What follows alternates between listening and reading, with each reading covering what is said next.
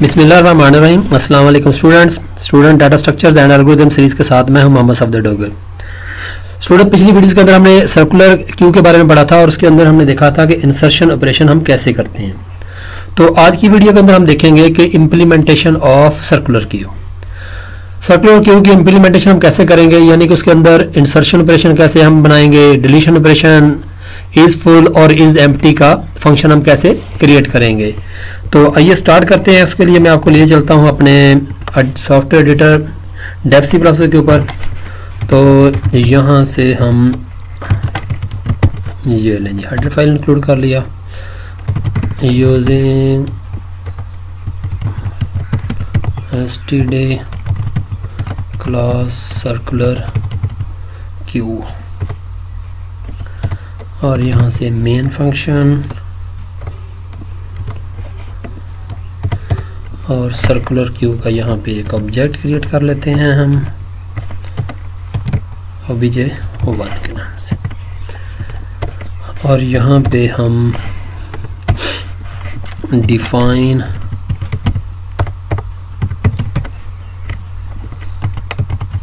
Max 5, यानी कि maximum उसकी वैल्यू 5 होनी चाहिए। यहाँ पे प्राइवेट डाटा मेंबर हम लेते हैं जी integer, front, rear, circular queue, ये लें जी।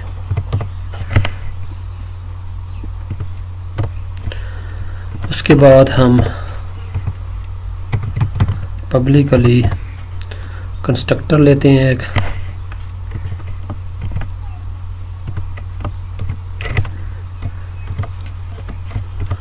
और front is equal to -1, rear is equal to -1। ये लेंगे, कंस्ट्रक्टर भी हो गया। उसके बाद सबसे पहले हम लेते हैं यहाँ पे insertion operation, wide insert Q teaser N, और यहाँ पे कंडीशन लगाते हैं if front is equal to 0 है एंड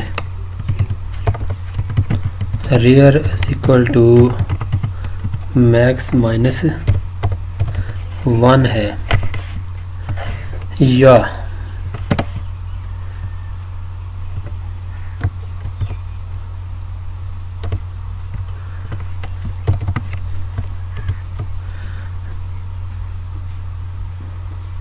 यहाँ पे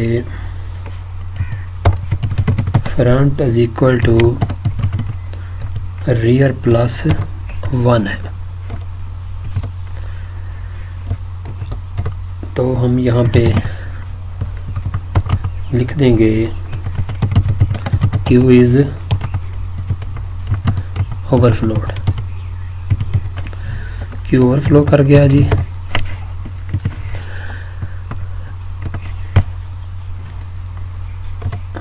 if front is equal to, अगर -1 है, फ्रंट इज इक्वल टू 0 कर दें और रियर इज इक्वल टू भी 0 कर दें। Else if rear is equal to max -1, तो rear is equal to 0। Else rear is equal to rear +1 होता है।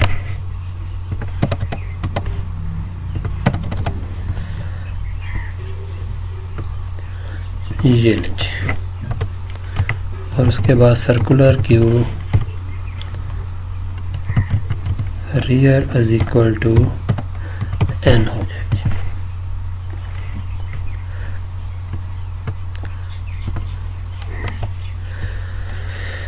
ये लीजिए। उसके बाद हम बनाते हैं जी रिमूव का ऑपरेशन।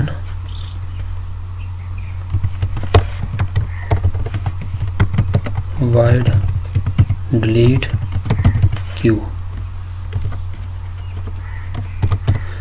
इफ अगर तो हमारा फ्रंट अभी तक -1 है,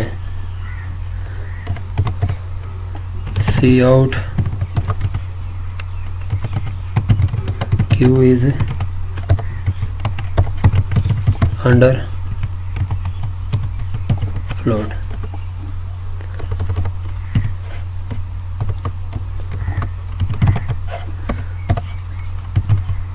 नहीं तो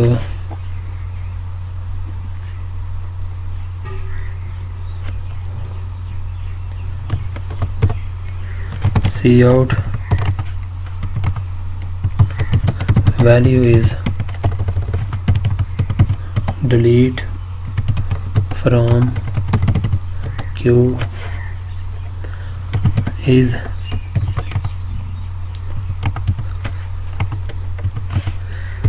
और यहाँ पे आ जाएगा फ्रंट।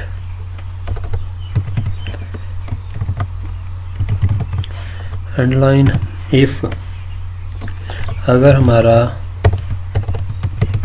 फ्रंट बराबर है रियर के तो क्या करे, फ्रंट इज इक्वल टू -1 और rear is equal to -1।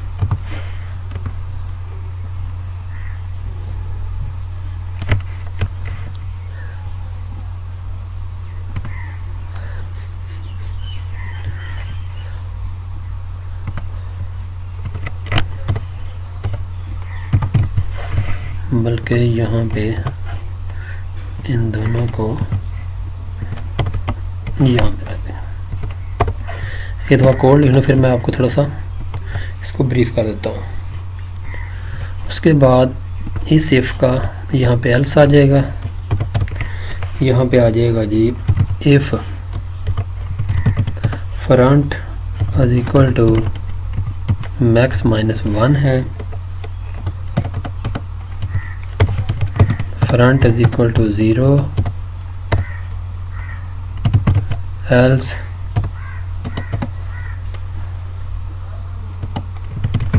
Front is equal to front plus 1। ये लें जी, ये भी कंप्लीट हो गया। उसके बाद हम लिखते हैं जी डिस्प्ले का फंक्शन। डिस्प्ले सी आउट सॉरी यहाँ पे इफ अगर तो फ्रंट अभी भी -1 है तो मैसेज आ जाएगा Q is empty.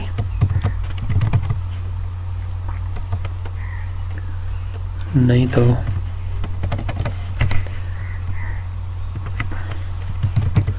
For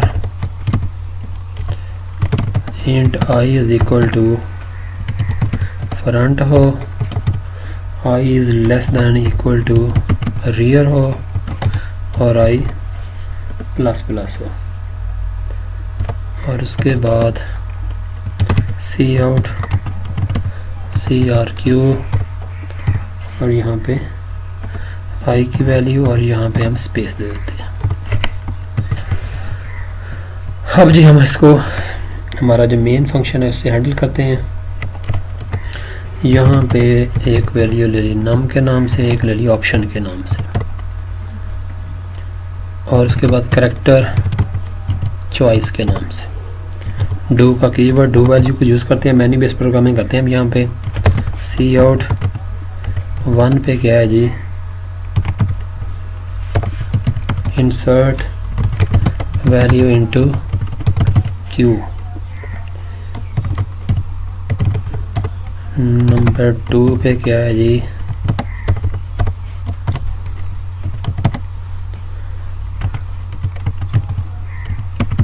delete value from Q. C out display value of Q. ये लें जी, यहाँ पे आ जाएगा सी आउट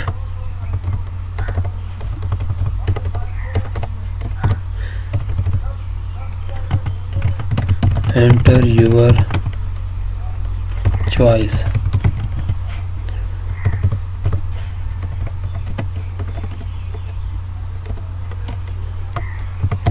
सीन ऑप्शन, इस ऑप्शन को हम स्विच में से पास कर देते हैं।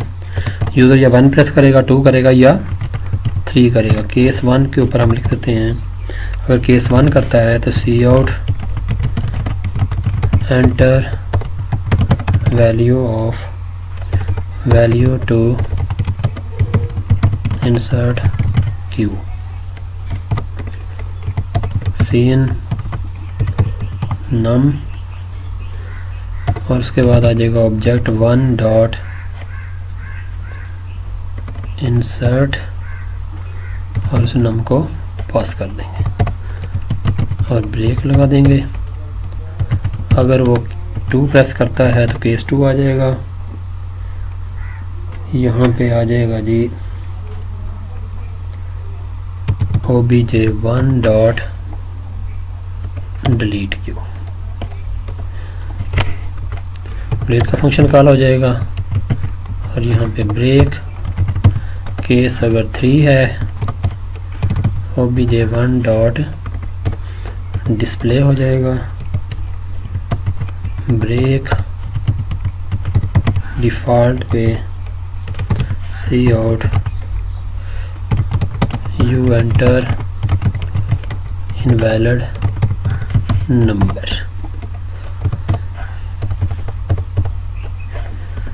ये लीजिए। उसके बाद हम यहाँ पे लेते हैं सी out do you want to continue, yes over no.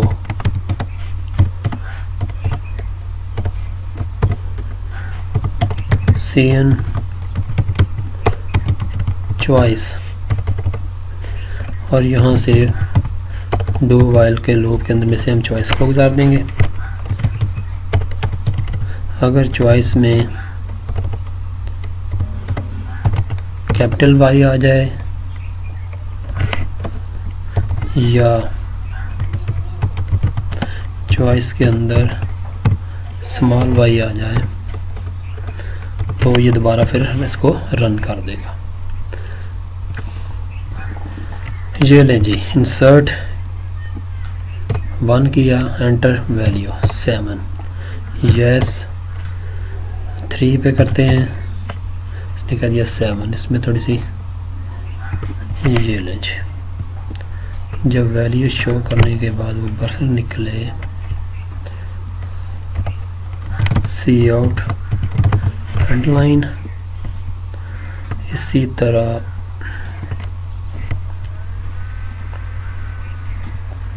हम चाहते हैं कि पहले वाला जब ना सारा कुछ क्लियर हो जाए। सिस्टम CLS ये लेंगे।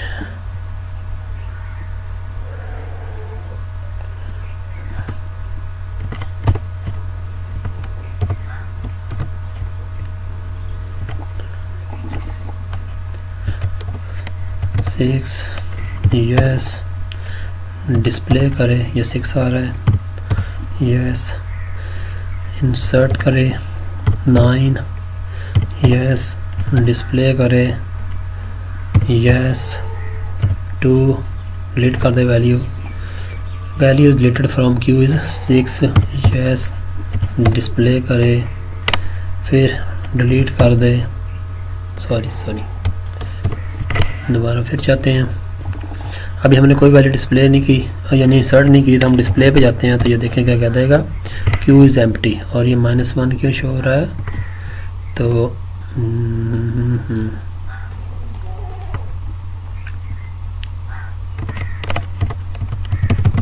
रिटर्न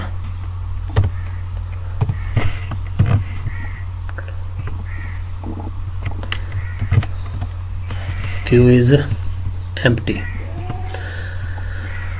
अच्छा, इसी तरह अगर हम वैल्यू को इंसर्ट किए बगैर 2 पे प्रेस करते हैं, वो कहता है क्यू इज़ अंडरफ्लो, क्योंकि अंदर वैल्यू नहीं है। यस 1 करते हैं, 8 यस, फिर एक और वैल्यू इंसर्ट करते हैं 5 यस, डिस्प्ले कर दे, वैल्यू डिस्प्ले नहीं हो रही। अच्छा,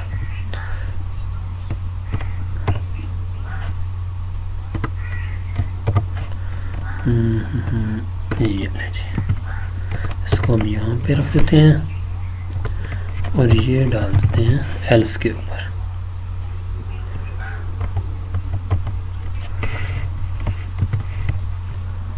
ये जी, क्यू इज एम्प्टी।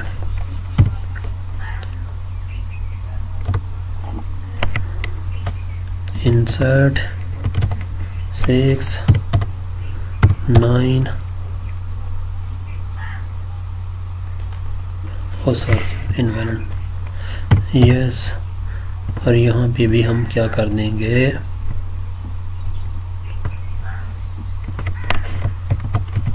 ये नहीं, ये अब हमारा प्रोग्राम बिल्कुल कंप्लीट है।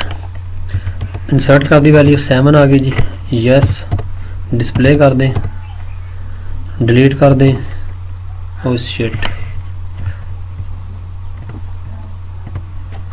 दोबारा फिर करते इसको 1, डिस्प्ले करके देखेंगे तो वो कह देगा क्यू इज़ एम्प्टी। यस 1 पे इंसर्ट करें जी, वैल्यू 8 कर दीजिए, यस 3 पे डिस्प्ले कर दें, अब यस 2 पे डिलीट कर दें, वैल्यू डिलीट हो गई है, फिर दोबारा डिलीट का फंक्शन कॉल करेंगे तो वो कह देगा क्यू इज़ अंडरफ्लो, यस, फिर हम कर देंगे इंसर्ट, वैल्यू इंसर्ट की है 9 यस, फिर वैल्यू एक और इंसर्ट कर दें 4 है, यस कर दें, यहाँ पे डिस्प्ले कर दें, ये लीजिए। अब एक दफ़ा इसको कोड को रिवाइज कर देते हैं जल्दी जल्दी। ये देखिए क्लास बनाई हमने, उसके अंदर 3 प्राइवेट डाटा मेंबर ले लिए हमने, उसके बाद एक हमने कंस्ट्रक्टर ले लिया और उनकी वैल्यू इनिशियलाइज करा दी -1 से। ये इंसर्ट ऑपरेशन हमने यहाँ पे लिख दी है और यहाँ पे हमने इसका डिलीशन ऑपरेशन यहाँ पे हमने लिख दी है, और इसके बाद हमने यहाँ पे इसको डिस्प्ले का मैसेज कॉल कर दिया, फंक्शन कॉल कर दिया है, और यहाँ पे इसको हमने मेन फंक्शन से इसको हैंडल कर रहे हैं। तो ये सारे कोड का लिंक मैं जो है ना आपको डिस्क्रिप्शन में दे दूंगा, परेशानी की जरूरत नहीं है। तो आज के लेक्चर को यहीं पेंड करते हैं। मेरी वीडियो देखने का शुक्रिया। तो नेक्स्ट लेक्चर तक बाय, ओके, अल्लाह हाफिज़।